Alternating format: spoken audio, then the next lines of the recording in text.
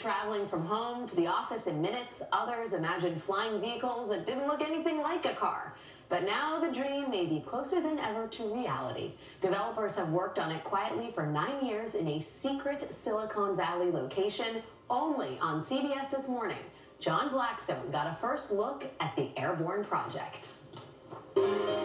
Marcus Lane calls his invention a personal aviation vehicle. An electric aircraft so easy to fly, he says, you need little training and no pilot's license. When you press the thumbstick to climb with this, you have absolute full control. Lane gave CBS This Morning an exclusive tour of the secret Silicon Valley facility where the craft he calls Blackfly is being built. His breakthrough invention, What we're going to do is we're just going to run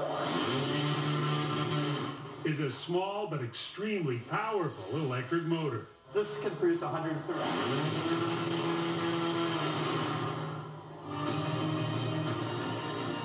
Lane claims the 8-motor single-seat aircraft has actually flown thousands of miles in test flights controlled from the ground before they ever put people in the cockpit. It doesn't have any Flew wheels. 10,000 miles. We did 1,000+ flights. All autonomous. Autonomous, and we had a payload of 200 pounds. So what are the safety features? First of all, you have to start off with the technology and some magic buttons like a return to home button for people who fly for the first time.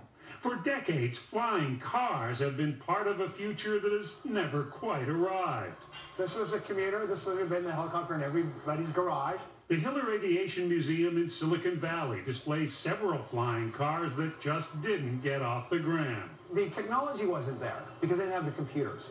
And now the computers can actually manipulate the controls. Now, companies around the world are developing flying cars. Google co-founder Larry Page is supporting 2 flying car projects. Uber is working on flying taxis.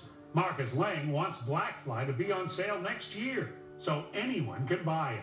What are we talking? Price of a luxury Mercedes? Price of an SUV. Price of an SUV.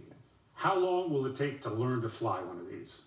You know, in a simulator, in 5 minutes. Alan Eustace, former vice president of knowledge at Google, is on Blackfly's board of directors and knows about flight.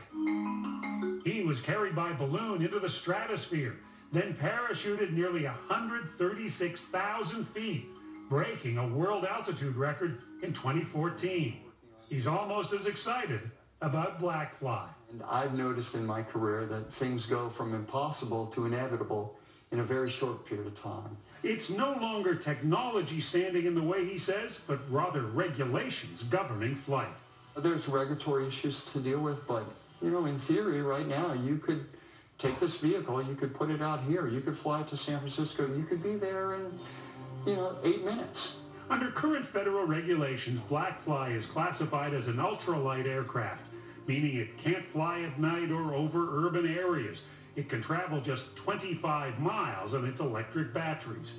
But the joy of flight seems unlimited. They're just incredibly fun to fly. Instant gratification.